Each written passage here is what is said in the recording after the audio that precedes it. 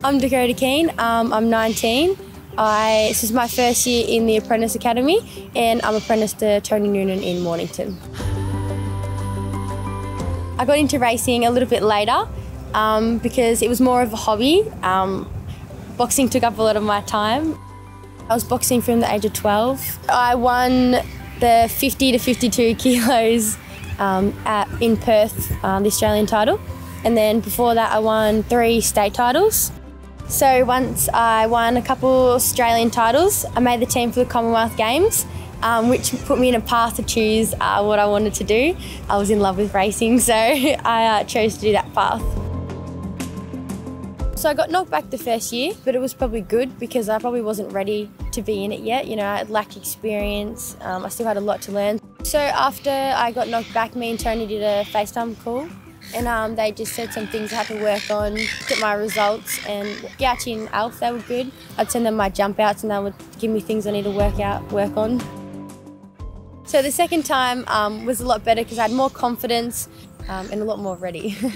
Oh, I was so excited. I was so happy because Tony's been helping me and Jake Noonan's been helping me, and it was so good because they helped me a lot to get in. So it was like a relief, and hopefully they were like proud that I got in. It's been a really good journey to this point, in the sense that, you know, she came and she was basically a blank canvas. She'd done a little bit of riding down at Warrnambool, but had really no knowledge of the industry.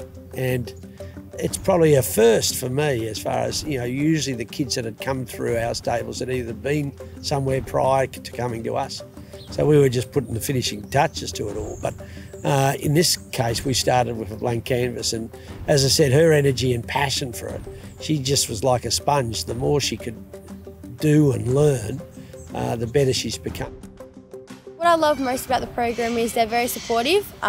Lisa Hocking does a good job if we ever need help. Darren and Alf are always there. Tony's been a massive help.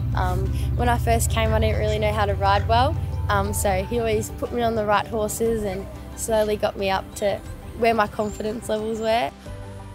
I think the energy is infectious, and the beauty about having young people around you is that sort of energy, you know, and the passion to be good at something. And I've really enjoyed that. It's been, as I said, a terrific journey. I think the whole stable's enjoyed it because she just brings a good energy to the day. But I think in time, you know, she's got the makings of, I think, a good jockey. I'm really looking forward to my first few rides and first race ride. Long term, oh, well, I'd love to be a Group 1 jockey, but I hope I'm just make it and be a successful jockey. So that's my long term goal.